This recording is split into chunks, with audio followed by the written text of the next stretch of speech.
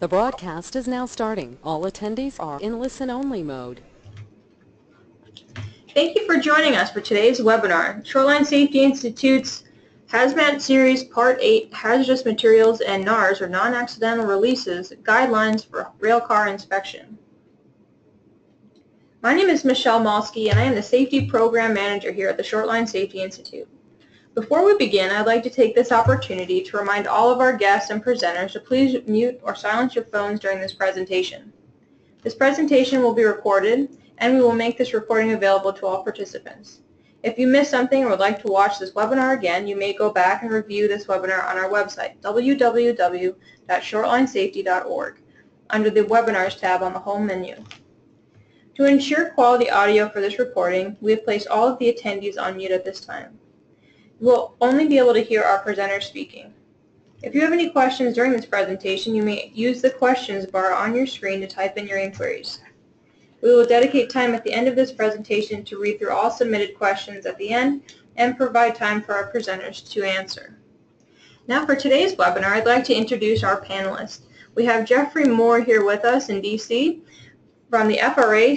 His title is Safety and Hazardous Materials Specialist, and joining him is Lawrence Mel Mazzaro from the FRA, Safety and Hazardous Materials Specialist as well.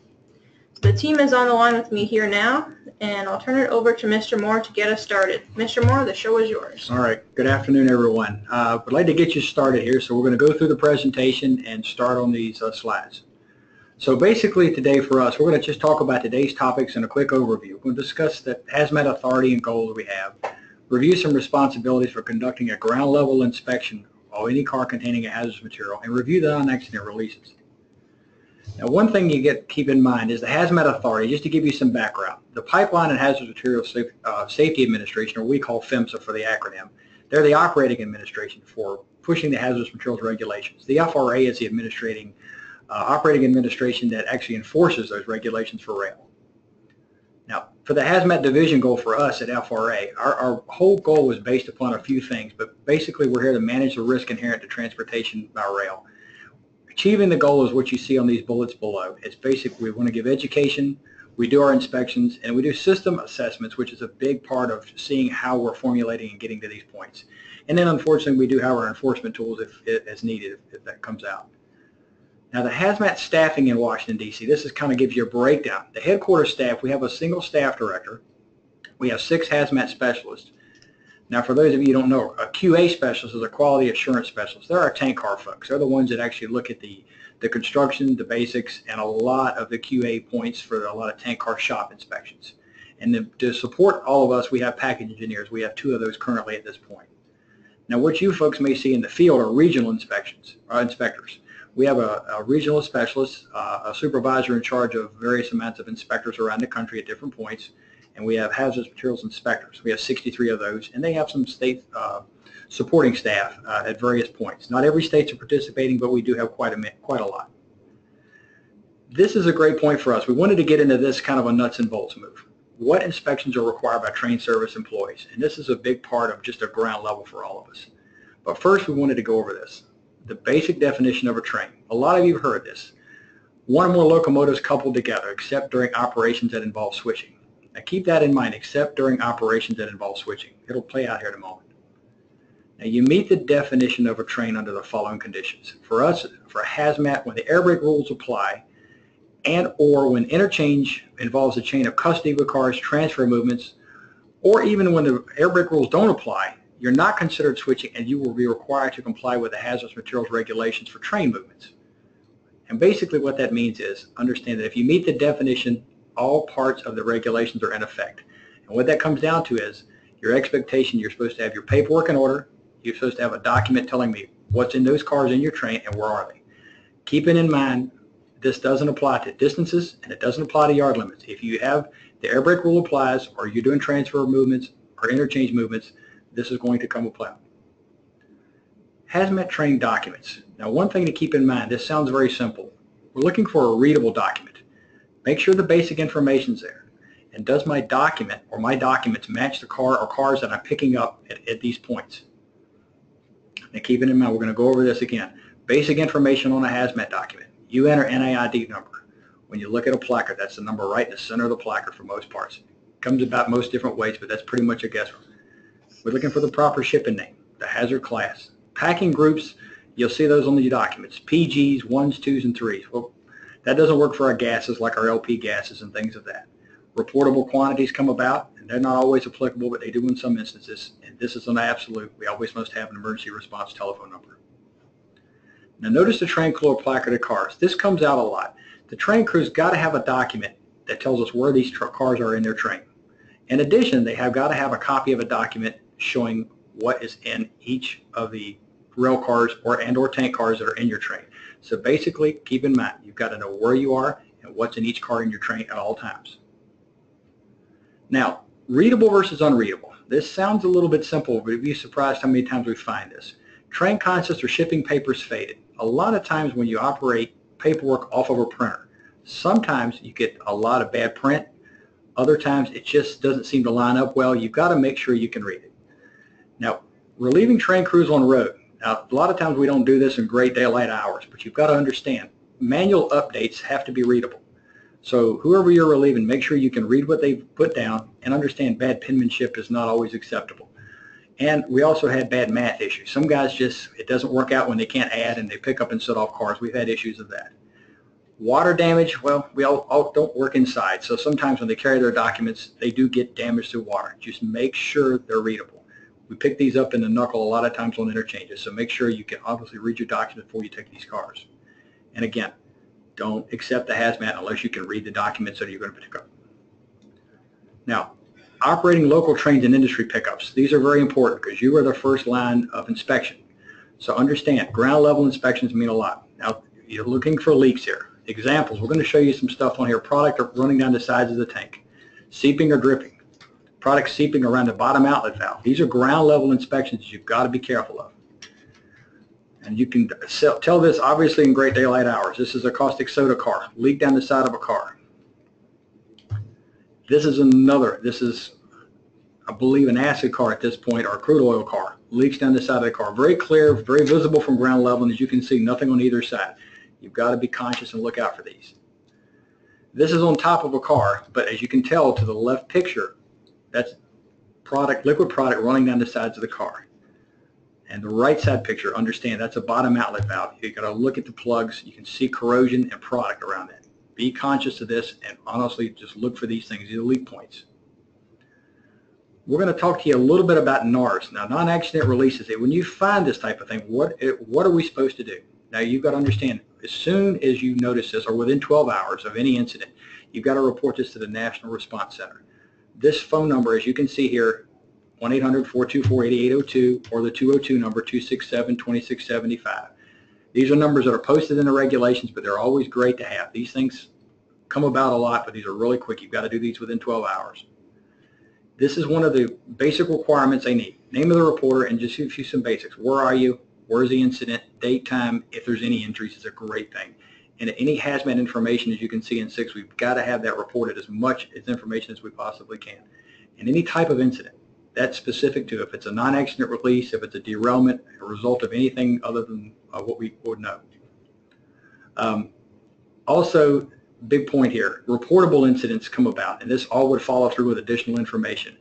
We have anything, a person may be killed, injuries, general public evacuation, major transportation artery. We've got more severe issues here. Now, again, we add more and more stuff here, but when you get into this, you can see the detail comes in, and you get into radioactive materials. Don't happen really often, or very rarely, if any, but these things can come up. Fire breakage, spillage, or contamination of an infectious substance. Not a big rail point, but it's something we have to be conscious of. And the release of a marine pollutant, and those are waterway issues. They come about pretty often. And when you get into one more, we've got a situation of what we call danger to life. This is an issue where it can be in a compromising place and may have to be moved on to something else. And then we have an aircraft clause in here that we'll just go through really quick, but it's basically aircraft, violent rupture, and some other issues. These are written reports that are required. Now, this is going to get into something for most of you somewhat quickly, but a written report, each person making the report must also make a report under this statute. You guys may understand this as what we call a 5800 report.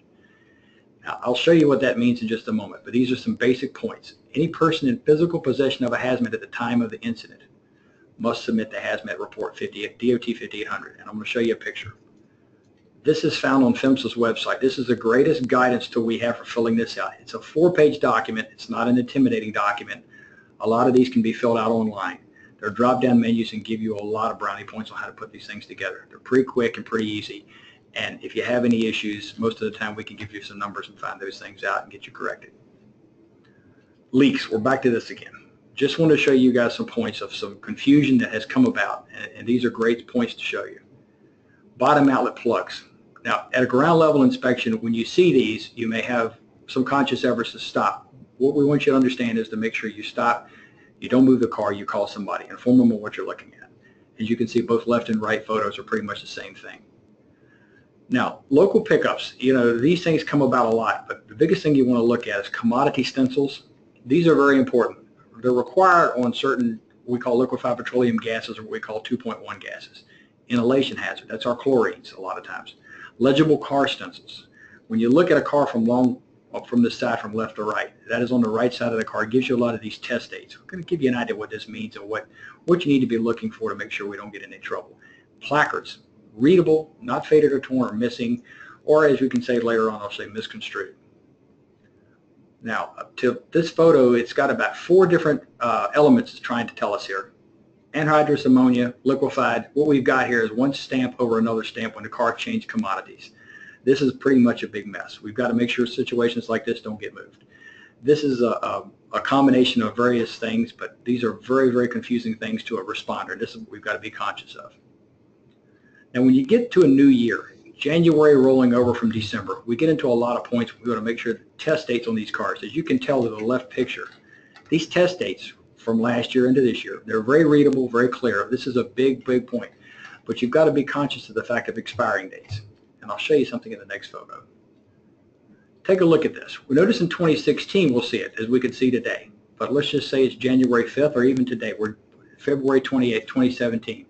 Could this car be okay to be accepted in interchange? These are points you've got to watch and make sure you don't move till you really take a focused effort and call someone.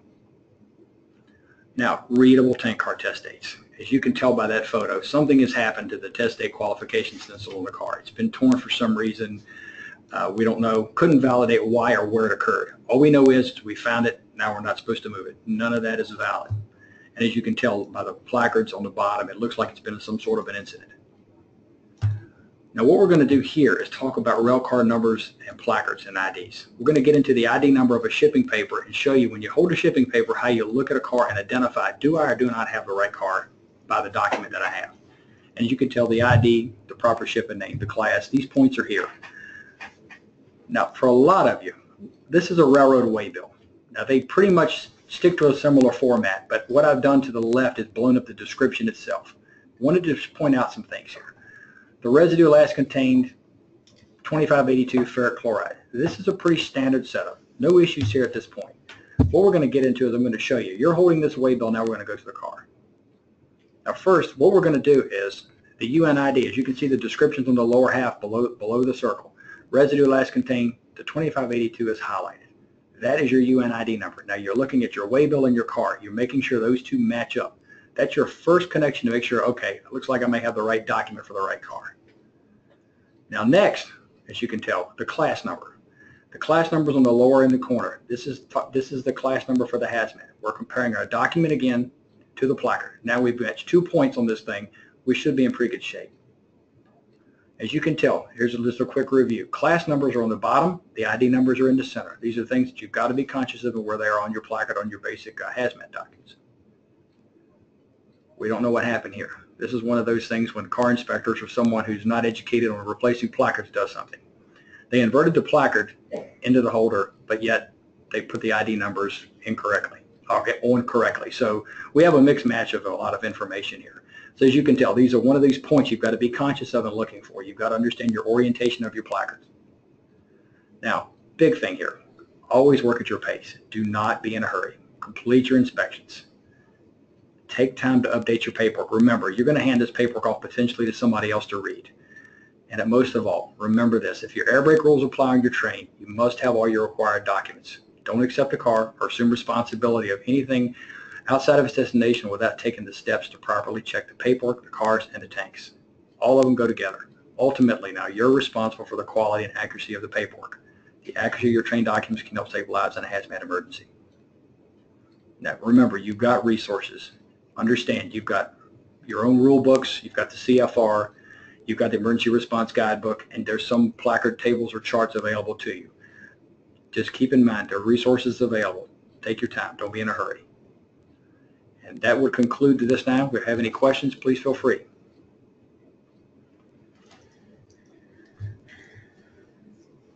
All right, at this time, we'll start to take some questions live. The first question that we do have is coming in now. One of our participants would like to know if, may I use some of these images in our training for our TYNE and managers? It's absolutely acceptable. That's fine. Okay. All right. One more here. And you displayed a picture of a date on a tank car for 2016. The question is, how do I know if I can accept it or not if it's 2017? Great question. What you've got to understand is, even in 2017, if we see a 2016 car, the issue is, was it loaded and offered in 2016? It would make it acceptable to receive in 2017. That's one thing you've got to remember from the regulations. Just because a date shows the last year prior doesn't mean it's not acceptable at this time. Okay. And we're lucky because we just discussed this for an hour and a half this morning with the headquarters staff. And the key there is that it was offered prior to the end of the year. Right. You have to have Not both just loaded, but offered. Right. You have to meet both pieces of criteria, loaded and offered, before it runs out. All right, one other question. What do you do if the stencils are out of order or does have the wrong dates on the side of the tank car or other car? The question is, what do you do? What would an employee do if they're at an interchange point or they're receiving a car from an industry? You have to report it. If you have the availability to report it and document what's going on with the car to the best of your ability, and then if you can consciously not take the car at that time, that's understandable. If there's a situation where you cannot, make sure you mark it, you push it off at the next location where you can, and report it, maybe to a supervisor, and they may tag it as a bad order or some other reason not to move further. If possible not to take it, do not take it until it's cleared up. Because you got to get hold of the shipper, make sure everything matches in that car, the right placarding, because if there is a derailment or an accident, an emergency responder comes, they're going to be confused. What is it? If you don't have to take it, don't take it. If you do take it, you're going to be liable. So remember that. Get the right information before you pull the car. Okay. Another question here. Can a railroad use information from a tablet M crew to show their consist of a train, including placarded cars? Right now, the documents required by our crew are intended to be manual documents. Electronics are not accepted. Some of the class ones at this point are using electronics, but that cannot be their mainstay source. And the reason for it is reliability and durability. Both. One is if you get into a situation where Wi-Fi's aren't available, the tablet may or may not hold up. You may lose your information and you have no backup. The other is durability. If you drop the tablet, break the tablet, or some other way where it creases or compromises your information, you have no backup. Right now it has to be a document, a paper document generated at this time. They're working on potentially changing that in the near future, but they've got to prove both reliability and durability at this point. So there's some tests that are coming up in the near future for something like that. We're just going over this issue now with an RSAC with all of industry. And the regulation as it reads in the CFR, Code of Federal Regulations, is a document. A document means a piece of paper. We are going to go to an electronic form, but we're not quite there yet. So yes, you must have a paper document. All right. One of the last questions we have here, it looks like. I'm going to let those participants that are on the line keep filtering in some questions if you have them. But in the meantime, one of the questions commonly asked here is this material going to be made available to all those that participated today? And I can answer that question, which is yes. We will be recording this session, and the presentation itself will be made available in a PDF format available on our website. Is there any additional information that you guys would like to add to our presentation today? If you have any questions, and that's will always arise after we finish this webinar, please feel free to contact either Jeff or I, and we'll do our best to get back to you with an answer you can rely on. Yeah, our emails are available like on the last slide currently viewed right now. Okay. One last question we do have. Will there be more NARs presentations coming available? Yes, they'll be coming. Excellent. All right, well, that is all the questions that we have for today. If anybody thinks of any additional questions, like Mel had mentioned before, would like to discuss this directly with any of our presenters or here at the Shoreline Institute, you may contact them or myself directly. Our contacts provided on the final screen. Now, if you'd like to provide any feedback or suggest further topics for webinar presentations, please feel free to contact me or Sabrina Weiss, VP of Education at the ASLRA directly. Our contact information is also listed right there on the screen. Now, stay tuned with us for the next webinar in March. We'll have 2 more coming up, and we'll get more information to you very shortly. Thank you all for joining us, and have a safe day.